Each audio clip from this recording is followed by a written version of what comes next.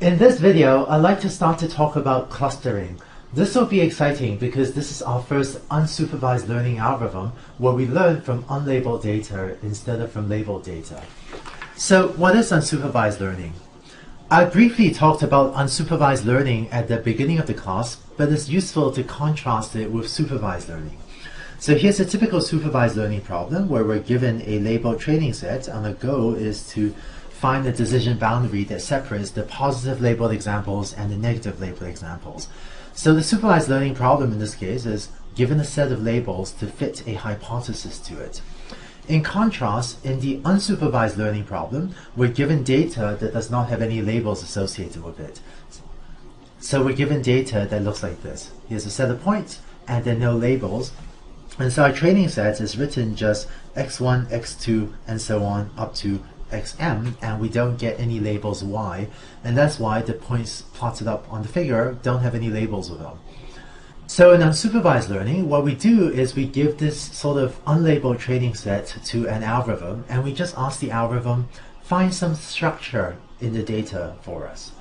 Given this data set, one type of structure we might have an algorithm find is that it looks like this data set has points grouped into two separate clusters. And so an algorithm that finds clusters like the ones I've just circled is called a clustering algorithm. And this will be our first type of unsupervised learning, although there will be other types of unsupervised learning algorithms that we'll talk about later that finds other types of structure or other types of patterns in the data other than clusters. We'll talk about this after we've talked about clustering. So what is clustering good for? Early in this class, I'd already mentioned a few applications. One is market segmentation, where you may have a database of customers and want to group them into different market segments so you can sell to them separately or serve your different market segments better. Social network analysis. There are actually groups that have done this. Things like looking at a group of people's social networks, so things like Facebook, Google+, or maybe information about who are the people that you email the most frequently and who are the people that they email the most frequently, and to find coherent groups of people. So this would be another maybe clustering algorithm where you want to find who are the coherent groups of friends in a social network. Here's something that one of my friends actually worked on, which is use clustering to organize compute clusters or to organize data centers better, because if you know which computers in the data center and the cluster tend to work together, you can use that to reorganize your resources and how you lay out the networks and how you design your data center and communications. And lastly, something that actually another friend worked on, using clustering algorithms to understand galaxy formation and using that to understand how to understand astronomical data. So that's clustering, which is our first example of an unsupervised learning algorithm. In the next video, we'll start to talk about a specific clustering algorithm. In the clustering problem, we are given an unlabeled data set, and we would like to have an algorithm automatically group the data into coherent subsets or into coherent clusters for us. The k-means algorithm is by far the most popular and by far the most widely used clustering algorithm. And in this video, I'd like to tell you what the k-means algorithm is and how it works. The k-means clustering algorithm is best illustrated in pictures. Let's say I want to take an unlabeled data set like the one shown here, and I want to group the data into two clusters. If I run the k-means clustering algorithm, here's what I'm going to do.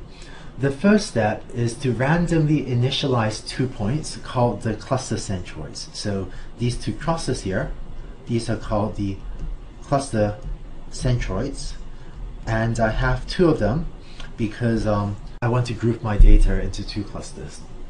K-means is an iterative algorithm, and it does 2 things. First is a cluster assignment step, and second is a move centroid step. So let me tell you what those things mean. The first of the 2 steps in the inner loop of k-means is this cluster assignment step. What that means is that it's going to go through each of the examples, each of these green dots shown here, and depending on whether it's closer to the red cluster centroid or the blue cluster centroid, it's going to assign each of the data points to one of the 2 cluster centroids. Specifically, what I mean by that is going to go through your data set and color each of the points either red or blue depending on whether it's closer to the red cluster centroid or the blue cluster centroid. And I've done that in this diagram here. So that was the cluster assignment step.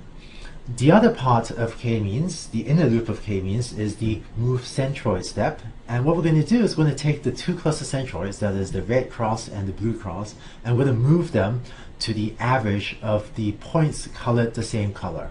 So what I'm going to do is look at all the red points and compute the average, that's really the mean of the location of all the red points, and we're going to move the red cluster centroid there. And the same thing for the blue cluster centroid. Look at all the blue dots and compute their mean, and then move the blue cluster centroid there.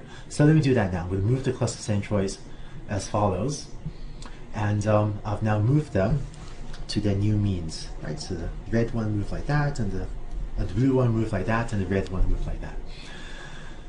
And then we go back to another cluster assignment step. So we're again going to look at all of my unlabeled examples, and depending on whether it's closer to the red or the blue cluster centroid, I'm going to color them either red or blue. So I'm going to assign each point to one of the two cluster centroids. So let me do that now. And so the colors of some of the points just changed. And then I'm going to do another move centroid step. So I'm going to compute the average of all the blue points, compute the average of all the red points, and move my cluster centroids like this. And so let's do that again. Let me do one more cluster assignment step. So color each point red or blue based on what it's closer to, and then do another move centroid step.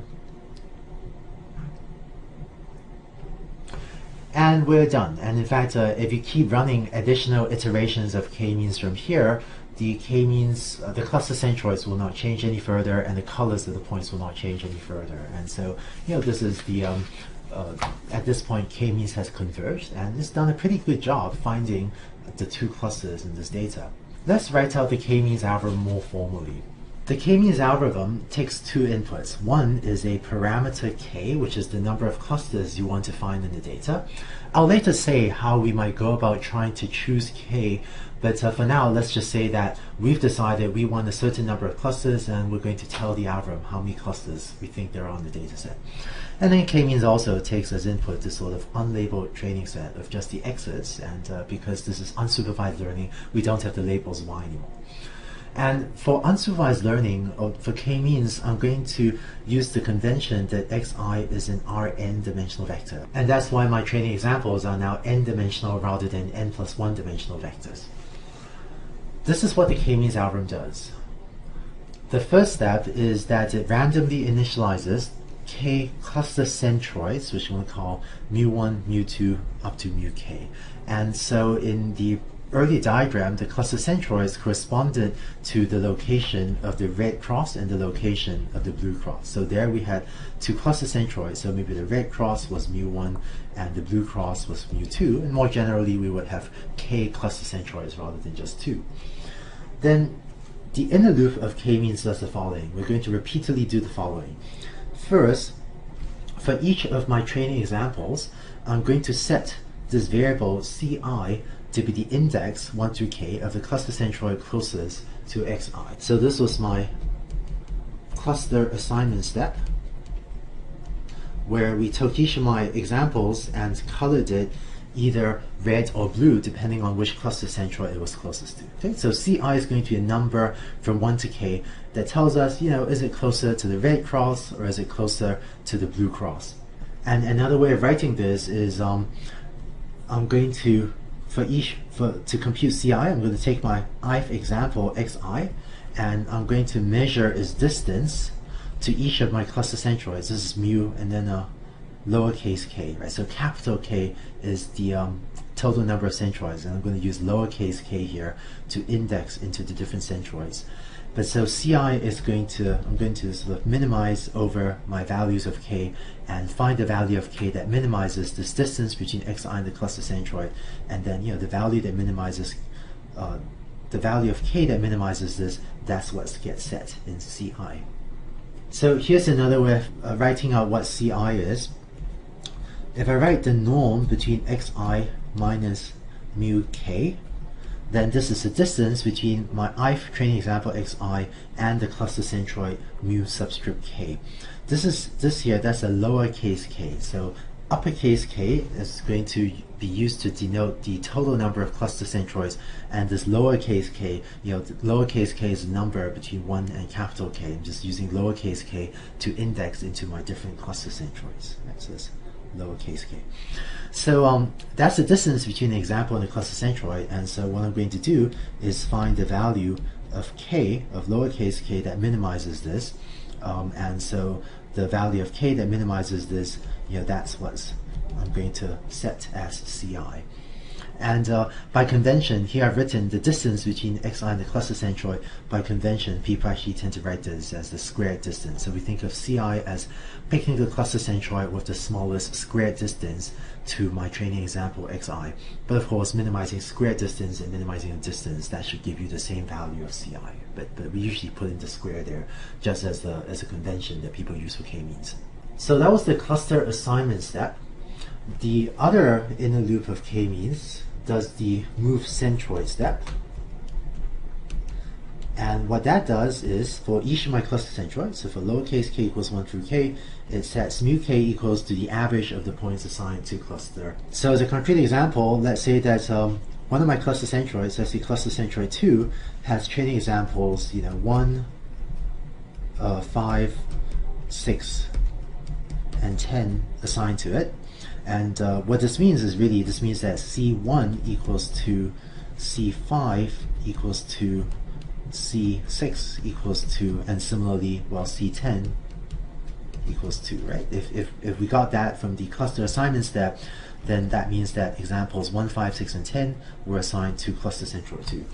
Then in this move centroid step, what I'm going to do is just compute the average of these four things. So I'm going to x1 plus x5 plus x6 plus x10, and then I'm going to average them. So here I have 4 points assigned to this cluster centroid, so I'm just take 1/4 of that, and now mu2 is going to be an n-dimensional vector, because each of these examples, x1, x5, x6, x10, each of them were an n-dimensional vector.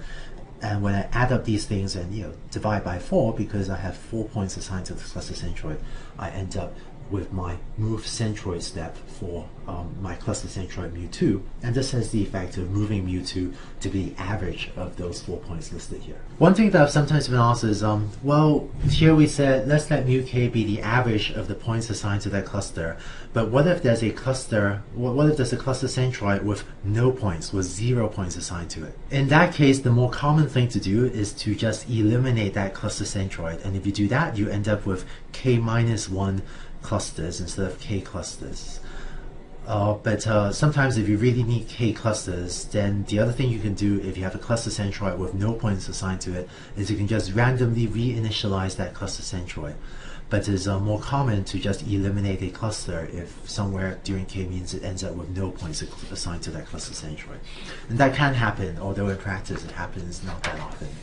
So that's the k-means algorithm. Before wrapping up this video, I just want to tell you about one other common application of k-means, and that's to the problems with non-well separated clusters. Here's what I mean. So far we've been picturing k-means and applying it to data sets like that shown here, where we have 3 pretty well separated clusters, and we'd like an algorithm to find maybe the 3 clusters for us. But it turns out that very often k-means is also applied to data sets that look like this, where there may not be several very well separated clusters. Here's an example application to t-shirt sizing. So let's say you're a t-shirt manufacturer, and what you've done is you've gone to the population that you want to sell t-shirts to, and you've collected a number of examples of the height and weight of these people in your population. So and I guess height and weight tend to be positively correlated, and so maybe you end up with a data set like this, with a sample, with a set of examples of different people's heights and weight. Let's say you want to size your t-shirts. Let's say I want to design and sell t-shirts of 3 sizes, small, medium, and large. So how big should I make my small, and how big should I make my medium, and how big should I make my large t-shirts? One way to do this would be to run the k-means clustering algorithm on this data set that I have shown on the right. And maybe what k-means will do is group all of these points into one cluster, and group all of these points into a second cluster, and group all of those points into a third cluster. So even though the data, beforehand it didn't seem like we have three well-separated clusters, k-means will kind of separate separate out the data into multiple clusters for you. And what you can do is then look at this first population of people and look at them and look at the height and weight and try to design a small t-shirt so that it kind of fits this first population of people well, and then design a medium t-shirt and design a large t-shirt. And this is in fact kind of an example of market segmentation, where you're using k-means to separate your market into three different segments, so you can design a product separately, that is the small, medium and large t-shirts, that tries to suit the needs of each of your three separate subpopulations well. So that's the k-means algorithm, and by now you should know how to implement the k-means algorithm and kind of get it to work for some problems.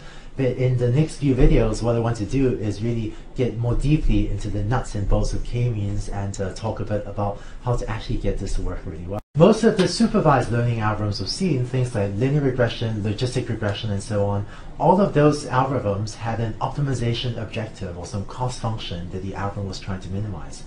It turns out that k-means also has an optimization objective or a cost function that is trying to minimize. And in this video, I'd like to tell you what that optimization objective is.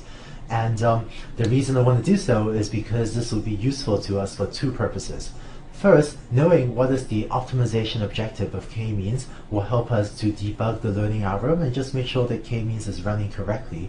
And second, and perhaps even more importantly, in a later video, we'll talk about how we can use this to help k-means find better clusters and avoid local optima. But we'll do that in a later video that follows this one.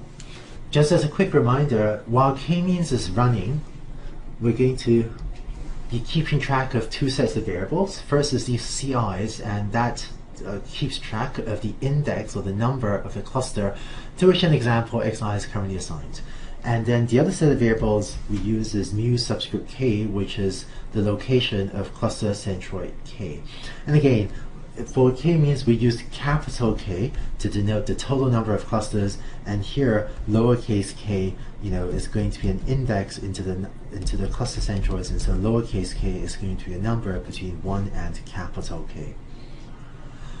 Now here's one more bit of notation, which is going to use mu subscript ci to denote the cluster centroid of the cluster to which example xi has been assigned, right? And here's to explain that notation a little bit more. Let's say that xi has been assigned to cluster number 5. What that means is that ci, that is the index of xi, that is equal to 5, right? Because having ci equals 5, that's what it means for the example xi to be assigned to cluster number 5. And so mu subscript ci is going to be equal to mu subscript 5, because ci is equal to 5. And so this mu subscript ci is the cluster centroid of cluster number 5, which is the cluster to which my example xi has been assigned. Armed with this notation, we're now ready to write out what is the optimization objective of the k-means clustering algorithm. And here it is. The cost function that k-means is minimizing is a function j of all of these parameters, c1 through cm and mu1 through mu k, that k-means is varying as the algorithm runs. And the optimization objective is shown on the right is the average, or 1 over m, of sum from I equals 1 through m of this term here that I've just drawn the red box around, right, of the square distance between each example xi and the location of the cluster centroid to which xi has been assigned. So let me just draw this in, let me just explain this, right? So here's the location of training example xi, and here's the location of the cluster centroid to which example xi has been assigned. So to explain this in pictures, if here's x1, x2, and if a point here is my example xi, so if that is equal to my example xi, and if xi has been assigned to some cluster centroid, I'm going to denote my cluster centroid with a cross. So if that's the location of mu 5, let's say, if xi has been assigned to cluster centroid 5 as in my example up there, then this square distance, that's the square root of the distance between the point xi and this cluster centroid to which xi has been assigned. And what k-means can be shown to be doing is that it is trying to find parameters ci and mu trying to find c and mu to try to minimize this cost function j. This cost function is sometimes also called the distortion cost function, or the distortion of the k-means algorithm. And just to provide a little bit more detail, here's the k-means algorithm. Here's exactly the algorithm as we have written it out on the earlier slide. And what this first step of this algorithm is, this was the cluster assignment step, where we assign each point to the cluster centroid. And it's possible to show mathematically that what the cluster assignment step is doing is exactly minimizing j with respect to the variables c1, c2, and so on up to cm, while holding the cluster centroids mu1 up to mu k fixed. So what the cluster assignment step does is, it doesn't change the cluster centroids, but what it's doing is exactly picking the values of c1, c2 up to cm that minimizes the cost function or the distortion function j. And it's possible to prove that mathematically, but I won't do so here. But it has a pretty intuitive meaning of just, well, let's assign each point to the cluster centroid that is closest to it, because that's what minimizes the squared distance between the point and its corresponding cluster centroid.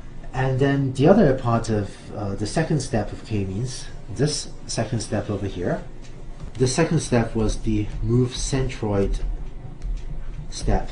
And once again, I won't prove it, but it can be shown mathematically that what the move centroid step does is it chooses the values of mu that minimizes j. So it minimizes the cost function j with respect to, WRT is my abbreviation for with respect to, but it minimizes j with respect to the locations of the cluster centroids mu1 through mu capital K.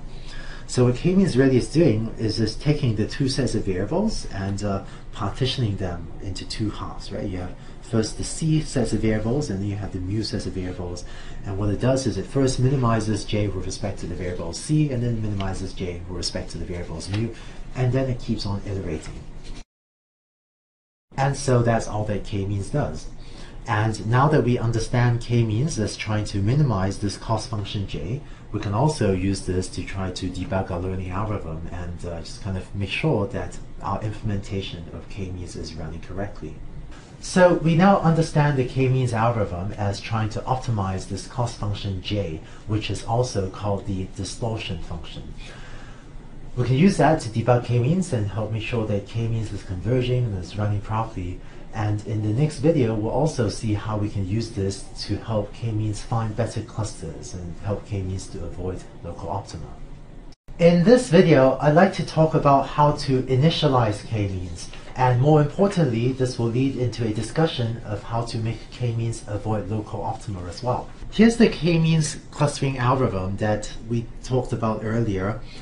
One step that we never really talked much about was this step of how you randomly initialize the cluster centroids.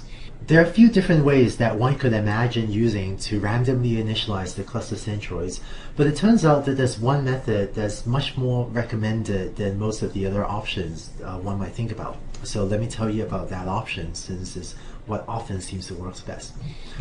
Here's how I usually initialize my cluster centroids.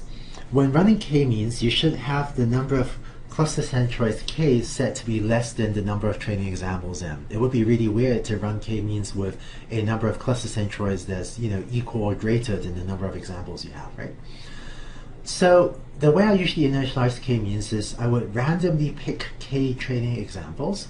So, and what I do is then set mu1 up to mu k equal to these k examples. Let me show you a concrete example. Let's say that k is equal to 2, and so on this example on the right, let's say I want to find 2 clusters. So what I'm going to do in order to initialize my cluster centroids is I'm going to randomly pick a couple examples. And let's say I pick this one and I pick that one.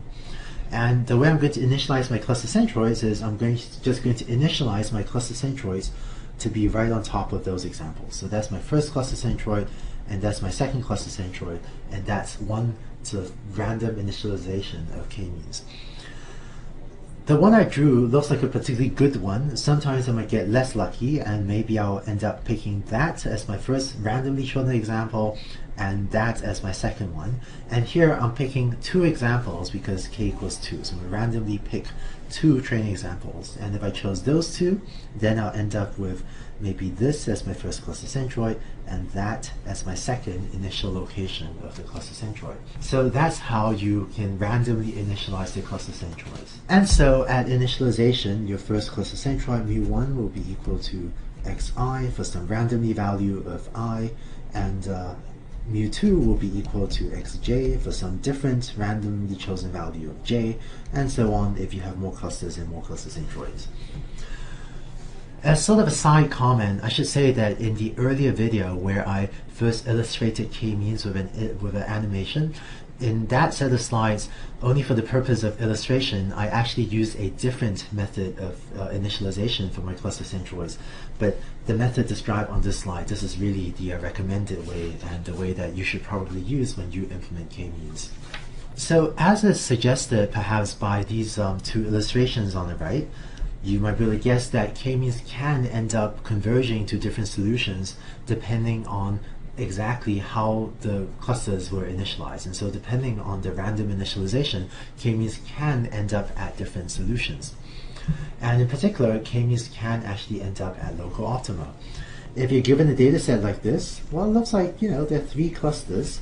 And so if you run k-means and if it ends up at a good local optimum, this might be really the global optimum, you might end up with that clustering.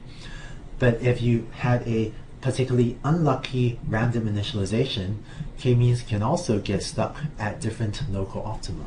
So in this example on the left, it looks like the blue cluster has captured a lot of points on the left, and then the red and the green clusters each is capturing only a relatively small number of points. And so this corresponds to a bad local optima because it has basically taken these two clusters and merged them into one, and furthermore it has split the second cluster into two separate subclusters like so. And it has also taken the second cluster and split it into two separate subclusters like so. And so both of these examples on the lower right correspond to different local optima of k-means. And in fact, in this example here, the red cluster has captured only a single unlabeled example. And the term local optima, by the way, refers to local optima of this distortion function j. And what these solutions on the lower left, what these local optima correspond to is really solutions where k-means has gotten stuck at the local optima and is not doing a very good job minimizing this distortion function j. So if you're worried about k-means getting stuck in local optima, if you want to increase the odds of k-means finding the best possible clustering like that shown on top here, what we can do is try multiple random initializations. So instead of just initializing k-means once and hoping that that works, what we can do is initialize k-means lots of times and run k-means lots of times, and use that to try to make sure we get as good a solution, as good a local or global optimum as possible. Concretely, here's how you could go about doing that. Let's say I decide to run k-means 100 times. So I'm going to execute this loop 100 times. And a fairly typical number of times to run k-means would be something from 50 up to maybe 1,000. So, but let's say you decide to run k-means 100 times. So what that means is we would randomly initialize k-means, and for each of these sort of 100 random initializations, we would run k-means, and that would give us a set of clusterings and a set of cluster centroids. And we would then compute the distortion j, that is compute this cost function, on the set of cluster assignments and cluster centroids that we got. Finally, having done this whole procedure 100 times, you will have 100 different ways of clustering the data. And then finally, what you do is, out of these 100 ways we've found of clustering the data, just pick one that gives us the lowest cost, that gives us the lowest distortion. And It turns out that if you're running k-means with a fairly small number of clusters, so if the number of clusters is anywhere from 2 up to maybe 10, then doing multiple random initializations can sometimes make sure that you find a better local optimum, make sure that you find a better clustering of the data. But if k is very large, so if k is much greater than 10, certainly if k were, if you're trying to find hundreds of clusters, then having multiple random initializations is less likely to make a huge difference, and there's a much higher chance that your first random initialization will give you a pretty decent solution already, and doing multiple random initializations will probably give you a slightly better solution, but maybe not that much. But it's really in the regime of when you have a relatively small number of clusters, especially if you have maybe 2 or 3 or 4 clusters, that random initialization could make a huge difference in terms of making sure you do a good job minimizing the distortion function and giving you a good clustering. So that's k-means with random initialization. If you're trying to learn a clustering with a relatively small number of clusters, 2, 3, 4, 5, maybe 6, 7, using multiple random initializations can sometimes help you find much better clusterings of the data. But even if you're learning a large number of clusters, the random initialization method that I describe here, that should give k-means a reasonable starting point to start from for finding a good set of clusters. In this video, I'd like to talk about one last detail of k-means clustering, which is how to choose the number of clusters, or how to choose the value of the parameter capital K. To be honest, there actually isn't a great way of answering this or of doing this automatically, and by far the most common way of choosing the number of clusters is still choosing it manually by looking at visualizations or by looking at the output of the clustering algorithm or something else. But I do get asked this question quite a lot of how do you choose the number of clusters, and so just want to tell you, what are people's current thinking on it, although the most common thing is actually to choose the number of clusters by hand. A large part of why it might not always be easy to choose the number of clusters is that it's often genuinely ambiguous how many clusters there are in the data. Looking at this data set, some of you may see 4 clusters, and that would suggest using k equals 4, or some of you may see 2 clusters, and that will suggest k equals 2, and yet others may see 3 clusters. And so looking at the data set like this, the true number of clusters, it actually seems genuinely ambiguous to me, and I don't think there is one right answer. And this is part of unsupervised learning.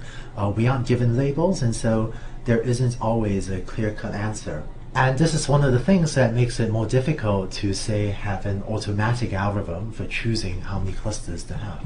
When people talk about ways of choosing the number of clusters, one method that people sometimes talk about is something called the elbow method. Let me just tell you a little bit about that and then mention some of its advantages but also shortcomings. So in the elbow method, what we're going to do is vary k, which is the total number of clusters. So we're going to run k-means with one cluster. That means really everything gets grouped into a single cluster, and compute the cost function, or compute the distortion j, and plot that here.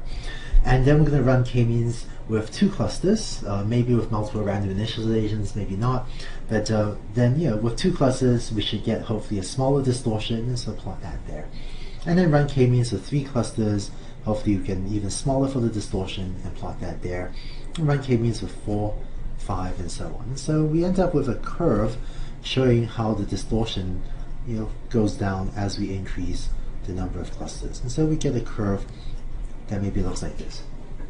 And if you look at this curve, what the elbow method does is it says, well, let's look at this plot. Looks like there's a clear elbow there, right? This is maybe by analogy to the human arm, where if you imagine that you reach out your arm, then this is your shoulder joint, this is your elbow joint, and I guess your hand is at the end over here. And so this is the elbow method, and you find this sort of pattern where the distortion goes down rapidly from 1 to 2 and 2 to 3, and then you reach an elbow at 3, and then the distortion goes down very slowly after that. Then it looks like, maybe using 3 clusters is the right number of clusters, because that's the elbow of this curve, right? That it goes down, distortion goes down rapidly until k equals 3, then it goes down very slowly after that. So let's pick k equals 3. If you apply the elbow method and if you get a plot that actually looks like this, then that's pretty good, and this would be a reasonable way of choosing the number of clusters. It turns out the elbow method isn't used that often, and one reason is that if you actually use this on a clustering problem, it turns out that fairly often, you end up with a curve that looks much more ambiguous, of maybe something like this. And if you look at this, I don't know, maybe there's no clear elbow, right? It looks like distortion continuously goes down. Maybe 3 is a good number, maybe 4 is a good number, maybe 5 is also not bad. And so if you actually do this in practice, if your plot looks like the one on the left, then that's great, gives you a clear answer. But just as often, you end up with a plot that looks like the one on the right and is not clear what the where the location of the elbow is. It makes it harder to choose a number of clusters using this method. So maybe the quick summary of the elbow method is that it's worth a shot, but I wouldn't necessarily, have a very high expectation of it working for any particular problem. Finally, here's one other way of thinking about how you choose the value of k. Very often, people are running k-means in order to get clusters for some later purpose or for some sort of downstream purpose. Maybe you want to use k-means in order to do market segmentation, like in the t-shirt sizing example that we talked about. Or maybe you want k-means to organize a computer cluster better. Or maybe you're learning clusters for some different purpose. And so if that later downstream purpose, such as market segmentation, if that gives you an evaluation metric, then often a better way to determine the number of clusters is to see how well different numbers of clusters serve that later downstream purpose. Let me step through a specific example. Let's say we go through the t-shirt sizing example again, and I'm trying to decide, do I want 3 t-shirt sizes? So if I choose k equals 3, then I might have small, medium, and large t-shirts. Or maybe I want to choose k equals 5, and then I might have extra small, medium, large, and extra large t-shirt sizes. So you can have like 3 t-shirt sizes or 4 or 5 t-shirt sizes. We could also have 4 t-shirt sizes, but I'm just showing 3 and 5, just to simplify this slide for now. So if I run k-means with k equals 3, maybe I end up with that's my small, and that's my medium, and that's my large. Whereas if I run k-means with 5 clusters, maybe I end up with, those are my extra small t-shirts, these are my small, these are my medium, these are my large, and these are my extra large. And the nice thing about this example is that this then maybe gives us another way to choose whether we want 3 or 4 or 5 clusters. And in particular, what you can do is, think about this from the perspective of the t-shirt business and ask, well, if I have 5 segments, then how well will my t-shirts fit my customers? And so how many t-shirts can I sell? How happy will my customers be?